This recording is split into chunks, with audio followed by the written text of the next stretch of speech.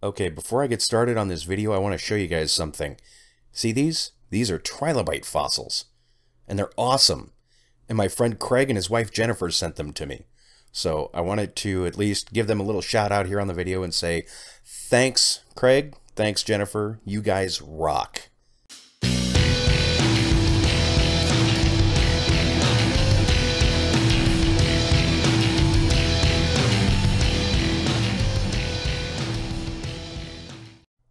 The questions surrounding the myth of Noah's flood are nothing new.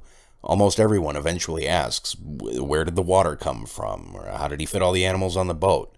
But it seems that for every reasonable question, there's no shortage of unreasonable answers.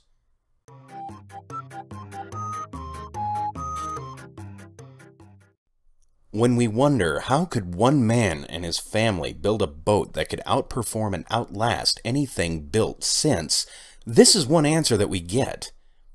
Noah supposedly possessed the brain power to build an impossibly large wooden boat that didn't just stay afloat for 5 months, but it didn't even leak. He somehow knew how to properly store food for and care for every living thing in a confined space for over a year.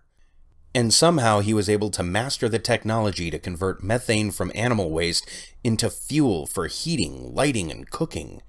ArkEncounter.com, the website that Ken Ham uses to raise money to build his Ark replica, states that the Ark was being designed about 4,450 years ago, when mankind was still highly intelligent. Now, I hate using the if-then argument, but sometimes you just have to look at common sense. If mankind was that intelligent, then why is there nothing indicating that mankind harnessed this brain power for use in everyday life?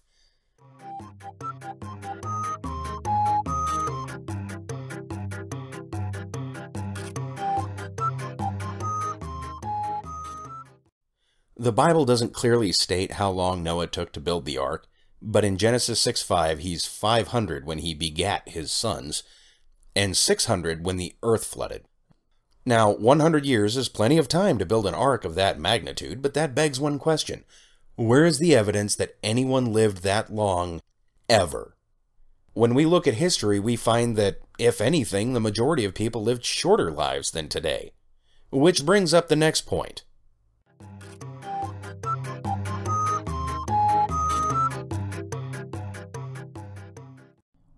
Well, isn't that just convenient? We know that environmental conditions were different given any period in history.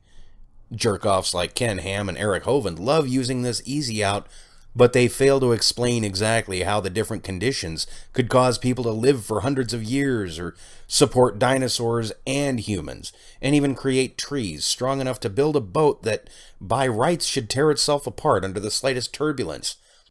You can't just say things were different back then and expect that to explain everything.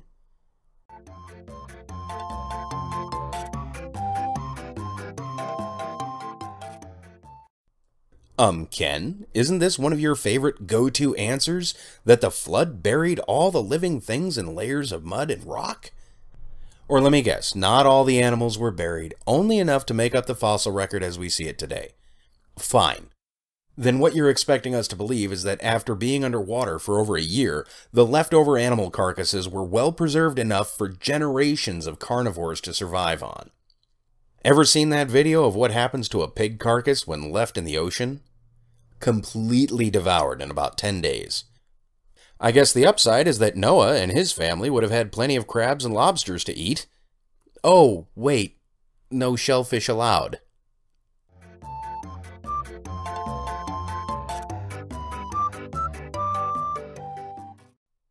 The animals didn't eat, shit, or get sick because God put them into a hibernation state. Absolutely false.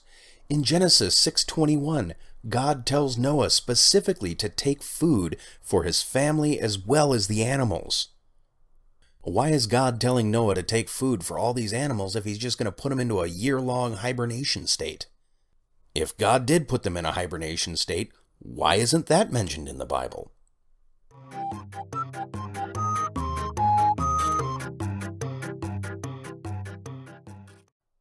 Not all the water came from rain. The Bible mentions the fountains of the great deep were broken up. Fine, but we would need enough water to cover the earth 5 miles high, or roughly 1.08 trillion cubic miles of water. Okay, so let's say all the rain in the sky fell and the polar ice caps melted. That's going to account for about 220 feet worth of sea level rising, or about 0.8% of the total volume of water. The rest would have had to have come from the fountains of the deep, not only leaving a void in the earth of 1.076 trillion cubic miles, but adding 1.076 trillion cubic miles times 4.6 billion tons per cubic mile of weight to the crust of the earth. You see where I'm going with this, right? That would have collapsed the crust of the earth, which of course is what created the Grand Canyon and all of the deep ocean basins, because the earth's surface was totally smooth before that, except the Bible mentions the mountains before the fucking flood.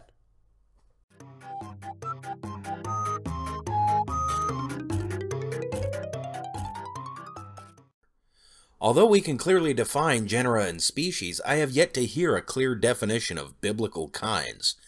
This is another easy out to explain away the clear impossibility of loading all those animals on the ark. Still, even if Noah only took 16,000 animals, given the dimensions of the ark, that would only leave 6.33 square feet per animal. That's if you packed them in there. The workaround seems to be that he only took the young animals. But they were all on the ark for a year. Those baby animals would have grown, most of them into full-grown adults. Look at the elephant. It doubles its size in the first 3 months, from about 250 pounds to over 500 pounds. Giraffes double their size in the first year, starting at about 6 feet, 220 pounds, to 12 feet and 450 pounds. And since many animals suckle for their first year, who are they suckling from? You'd still have to take at least one adult. And how exactly did 8,000 kinds of animals evolve into over 3 million species in just over 4,000 years?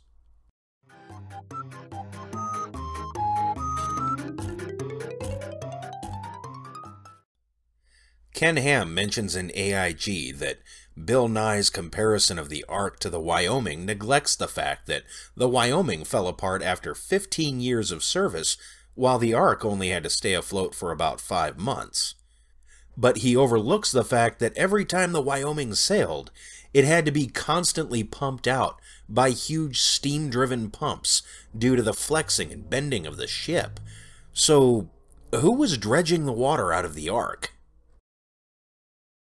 Billions of dead things buried in rock layers laid down the water all over the earth.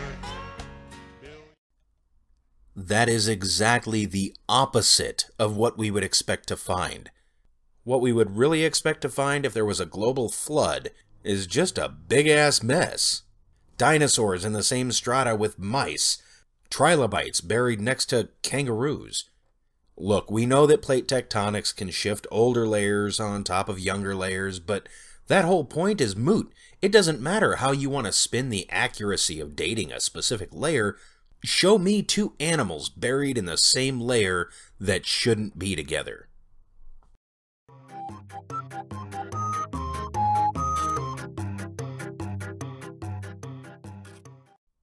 Look, this may come as a surprise, but I'm actually cool with this explanation. God did it. Fine. Say that God blessed Noah and his family with the ability and knowledge to make the ark, or that God created the water and made it disappear. He caused the animals not to eat shit or get sick, and he held the boat together and kept it afloat. And God provided for Noah and his family and all the animals after the flood. See, I'm fine with creating an extraordinary myth and supporting it with extraordinary explanations, because that's what makes it an interesting story. But it's also what makes it a myth, and not science.